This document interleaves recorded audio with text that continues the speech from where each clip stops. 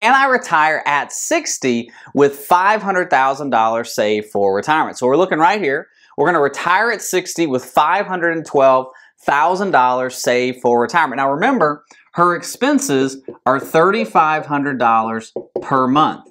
Now these are going to get a 3% inflation rate. So every month, we're going to look at inflation on this $3,500 in expenses, okay? Now, she does have Social Security. Now, it's going to start at 67, but from age 60 to 67, all of her income is going to come from her $512,000 that she saved for retirement. Now, from an assumption standpoint, we're going to assume a 6% rate of return on her money. So the $500,000 that is in her 401k is going to get a 6% rate of return. Now, the reason I'm using 6% is because the market over the last 50 years has averaged about 10%. If you factor in inflation, it's averaged about 8%. We're going to manage these assets more conservatively than what the market has returned. So we're going to assume 2% behind the 8% average for a 6% rate of return. Now, keep in mind, don't look at this on a year-by-year basis because there are some years, like 2022, where the market is negative. And then there's years like 2021 where the market is positive. We're looking at it over a long time frame, the averages over that time frame. So that 6% rate of return is an average we're looking at for the next 30, 35, 40 years of her retirement. The same with inflation. We're looking at it not on a year-by-year basis. There might be higher years inside of this inflation, but we're looking at it over the long term. Now, we've got $512,000 saved for retirement.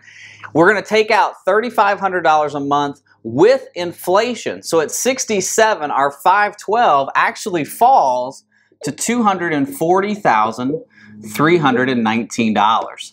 So we're less about $250,000 from where we started, which is not good over a 7-year period.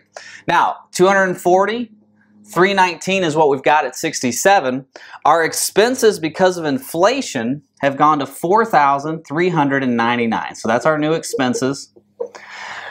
Our Social Security is going to start kicking in now. So we've got $4,399 in expenses. Our Social Security is $3,000. So there's our Social Security, which means we need what? $1,399 coming out of this $240,000.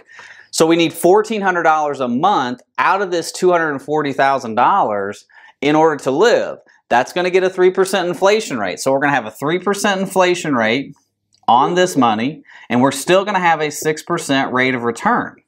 So now we look at this and say, okay, how long is this going to last? And unfortunately, we are out of money. We're at zero at 77 years old.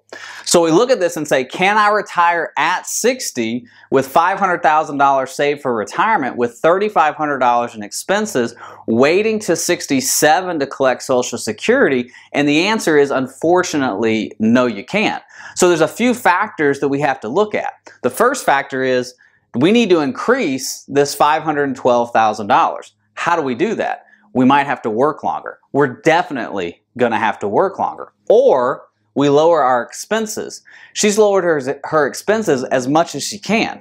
So we can't lower expenses. So the only other thing that we can do, the only other thing that we can control, because we can't control what the market does, we can't control inflation. We've tried to control our expenses as much as possible, right? But taxes go up, property insurance goes up, food costs go up, healthcare costs go up. So we can control that as much as we possibly can. The only thing we can do is work longer and increase the amount of money that we have saved for retirement.